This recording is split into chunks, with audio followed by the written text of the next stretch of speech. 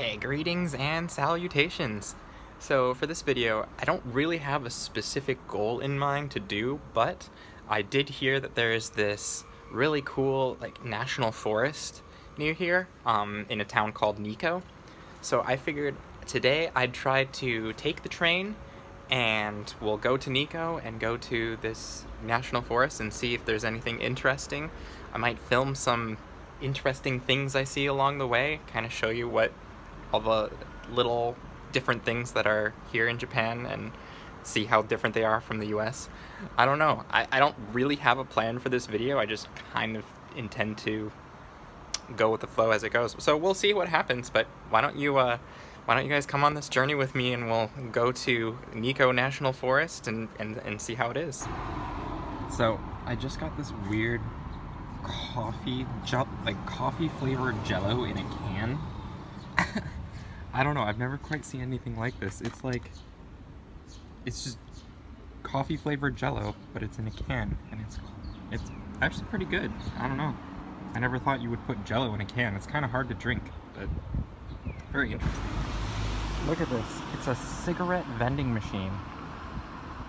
I never would have thought. I wonder how they make sure they're of age. Strange.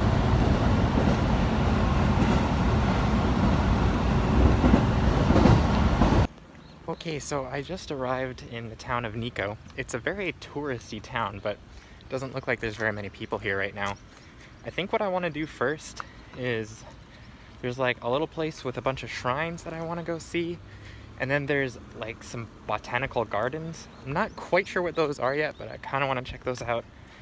And then from there, I'll probably just continue up this road north until I get to the lake, which is where the park is. So I really don't have a plan here.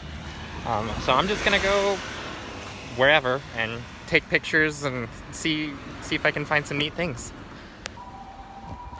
So I probably could have taken the bus. Looks like it's gonna be kind of a long walk, but I don't know, I have time, so may as well just enjoy the walk through Nikko until I get to the temples. Okay, well, I didn't quite make it to the gardens or the temples. I think I got kind of lost, but I ended up walking pretty far out of town and ended up at this cemetery.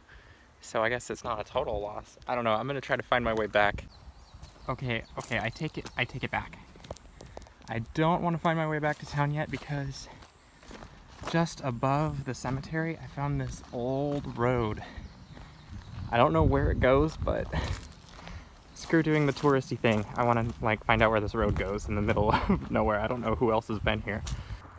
Okay, so the road was getting pretty overgrown, so I took this quick detour and I found myself in this little ravine area where a bunch of, I think they're cedar trees. Yeah, so I don't know. I don't think I'm trespassing anywhere because I think technically all these mountains are public land, so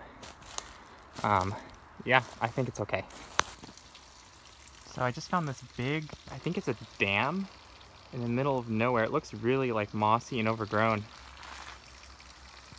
I don't know how long it's been here for, but this is pretty far off the path, so I don't know if the stream used to be bigger or something. Wow. Okay, so I found my way back to the road. It's kind of hard to see it even at this point. There's definitely a road here, but it's all overgrown. And I feel like it hasn't been used for a long time. I don't know if it's a maintenance road or something, but there is an overpass over here, so I can hear cars. But what's really weird are these things that I've been trying to figure out what they are. They're just these little fence posts out in the middle of, I don't know, nowhere. But they don't look like they have any fencing on them. And they're kind of all in a circle. I don't know. I'm starting to get the feeling that I might be trespassing, so I think I'm gonna head back. But that was a fun adventure.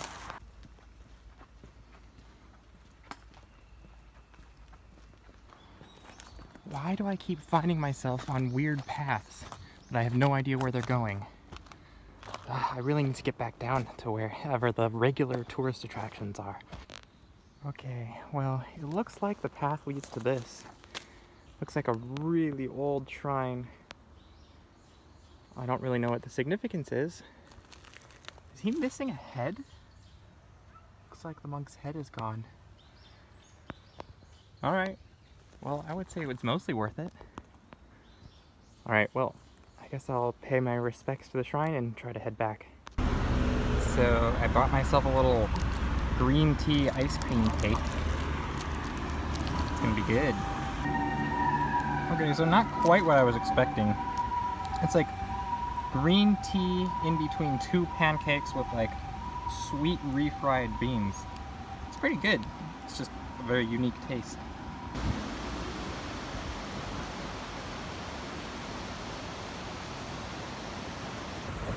Yes, I finally made it. Nikko National Park. Sweet! Yep, definitely in tourist area. Look at those prices. Wow. Luckily I brought my own sandwich for about a quarter of that price.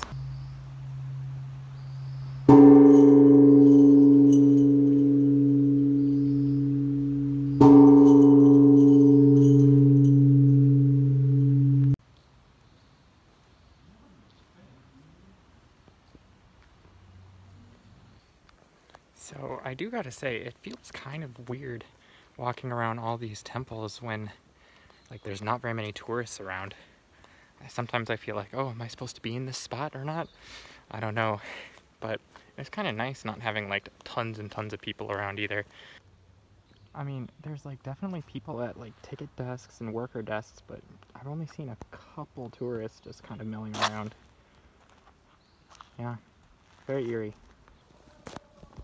Okay, so it's starting to get kind of late, so I think I'm gonna start heading back. It's gonna take me like 45 minutes to an hour to get back to the train station.